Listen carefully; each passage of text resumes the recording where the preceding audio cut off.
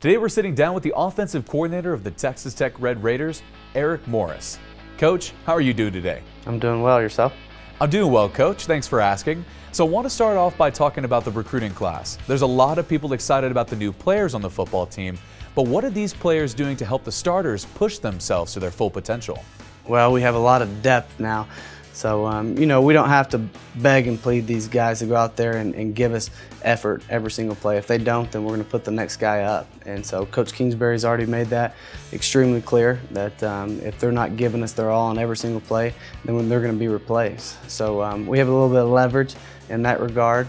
But the way you handle adversity in the game of football is a huge part of how successful you're going to be. I mean, there's going to be a ton of ups and downs in every single game you play.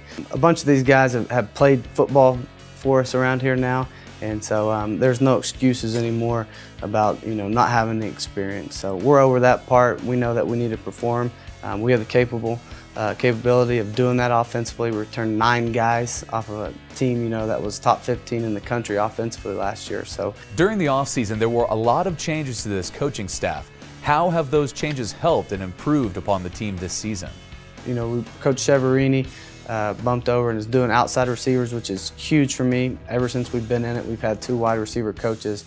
And so there's 4 of them. So the basic thing is that you just get more one-on-one time with them in a meeting room.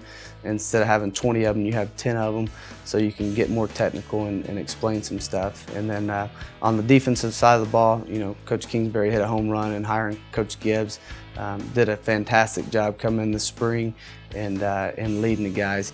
Can you talk to us about Devin Lauderdale and how he's grown over these past few months?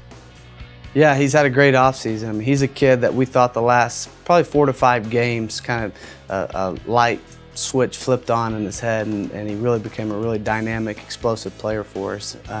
And so he's just got to build on that. He's a kid that loves to compete. Every day we get into any kind of competition. I mean, he's a guy that'll jump out there and mouth a little bit and loves to win at all costs. So he's a kid that we'll lean on.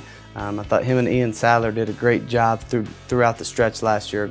Both guys, it was their first year in our program, had a learning curve early on, but really adjusted throughout the Big 12 schedule, and in the last 4 or 5 games did an excellent job for us. Probably studied more film than any offensive player or receiver for sure, throughout this offseason. I mean, he's a guy that came in and watched a lot of NFL film and watched some of the very best slot receivers that are doing it at the highest level right now, and try to mock some of his game after them. So he was night and day how fast he was playing the fall to this past spring.